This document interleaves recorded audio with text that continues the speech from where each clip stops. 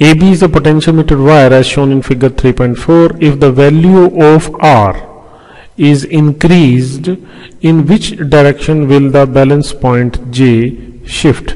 तो इस अरेंजमेंट को देखिए, ये R जो है ये रियोस्टेट रेजिस्टेंस है, ये ड्राइवर सेल है और ये वो सेल है जिसकी EMF को बैलेंस किया हुआ है। और यहाँ पे क्योंकि ये बैलेंस्ड है तो जो ये AJ लेंथ के अक्रॉस जो ये पोटेंशियल ड्रॉप है VAJ, ये पोटेंशियल ड्रॉप इन टर्मिनल्स के अक्रॉस जो पोटेंशियल ड्रॉप है जो इस सेल का EMF है उसके इक्वल है। क्लियर? तो अब ये क्या कह रहा है कि इस R के चेंज करने से ये बैलेंस पॉइंट किधर शिफ्ट होगा।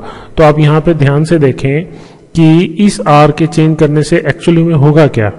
तो किसी भी गिवन इंस्टेंट पे ये सेल क्या कर रहा है, ये ड्राइवर सेल क्या कर रहा है, इस सर्किट में से करंट को पास कर रहा है। तो इस करंट के पैसेज की वजह से A से लेके B तक जो रेजिस्टेंस है, इस वायर का रेजिस्टेंस होगा, तो इस AB वायर के अक्रॉस पोटेंशियल ड्रॉप हो रहा है, या इस AB वायर के किन्हीं दो पॉइंट्स को आप कंसीडर कर ले तो उन दोनों पॉइंट्स के अक्रॉस कुछ ना कुछ पोटेंशियल ड्रॉप होगा।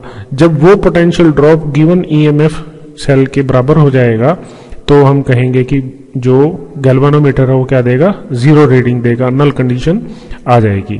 तो अब यहाँ हो क्या रहा है, जब आप R को इंक्रीज करेंगे तो ये जो करंट है, करंट की वैल्यू क्या करेगी, डिक्रीज करेगी। क्लियर? तो इस करंट की वैल्यू डिक्रीज करने की वजह से इस वायर के किन्हीं दो पॉइंट्स के बीच में जो पोटेंशियल ड्रॉप है वो क्या होगा, डिक्रीज होगा। क्लियर? तो इस सेल का EMF तो फिक्स है, तो इस सेल के EMF को बैलेंस करने के लिए हमें ज्यादा लेंथ की जरूरत पड़ेगी क्योंकि potential drop per unit length decrease हो गया R के इंक्रीज करने से। क्लियर? तो इसको बैलेंस करने के लिए we need more length, and for more length this point needs to shift towards right. Clear? से this point is J dash.